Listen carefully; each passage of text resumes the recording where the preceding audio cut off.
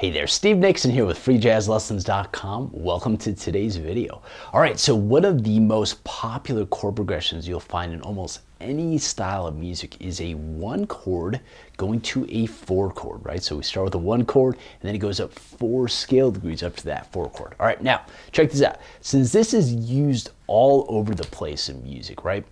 And since it's so common and we hear it everywhere, it's always a good idea to know some different ways of creating variations on this chord progression, right?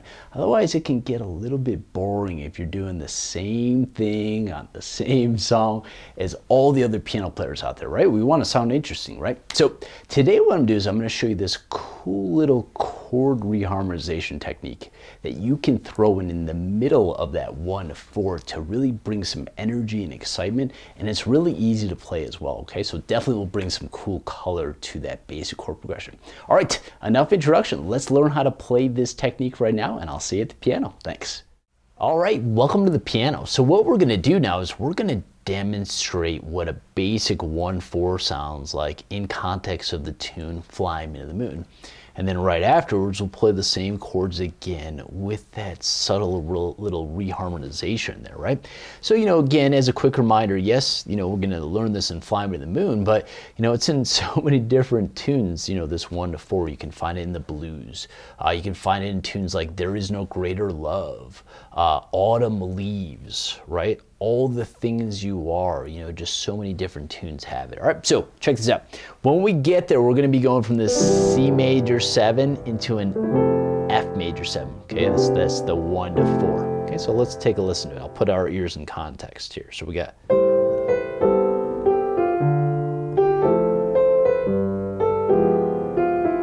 Hanging out on the C major 7, then we get to this F major 7, right? So we just kind of hung out the whole time.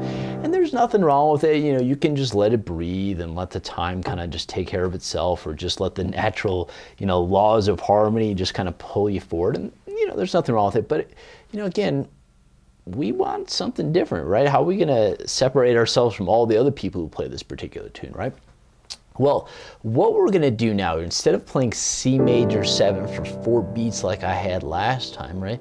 What we're going to do is we're going to play C major 7 for half the measure, and then the other half of the measure we're going to substitute in our 2 chords that are going to pull us real strong into the F major 7. So here's what we're doing, okay? Okay, if we're trying to get to F major 7, this is our target point, right? We're going to play its 2-5 right before that. So for an F major 7, a G minor is the 2 of the F major 7, right? And C7 is the 5. So those are the chords we're going to throw in right before to get to that F. Okay, so take a listen.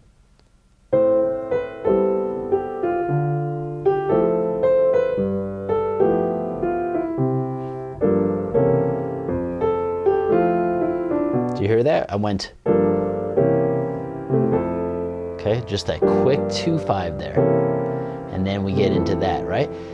Very subtle stuff, but when you keep that listener, you reward them by throwing in kind of little subtle, unexpected things like that.